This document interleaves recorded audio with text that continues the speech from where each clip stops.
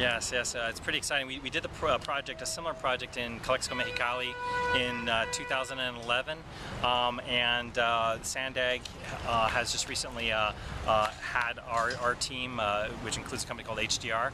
Our two companies are going to be collecting over 7,000 pieces of data of cars and buses and trucks crossing the border.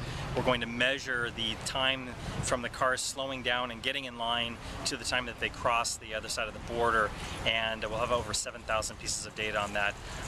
We're going to start that in about 4 to 5 weeks. Do you think it's the border, the San Ysidro border of entry, is now worse than in the past in terms of waiting at the border? You know, it's hard to tell because the border waits, they vary so much, and this is one of the important things about collecting data and doing it on a regular basis.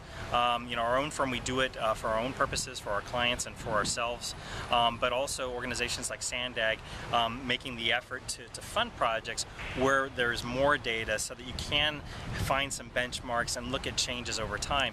Unfortunately, the border crossing time data that's out there doesn't really exist, or it's very incomplete. So there's really nothing to measure against. Kenn, do you think that the construction of the border has been increasing the waiting time for the people across the border here in San Ysidro? Well, unfortunately, I think that there's not enough data to show if it's the construction that's changing some of the border crossing patterns. What we do see from the data is that over at Otay Mesa, the number of cars crossing at Otay Mesa has increased about 30% since, you know, if you compare the first half of 2011 to the first half of 2012. So clearly people are moving over to Otay Mesa. The number of cars crossing at San Ysidro has decreased by about 10%.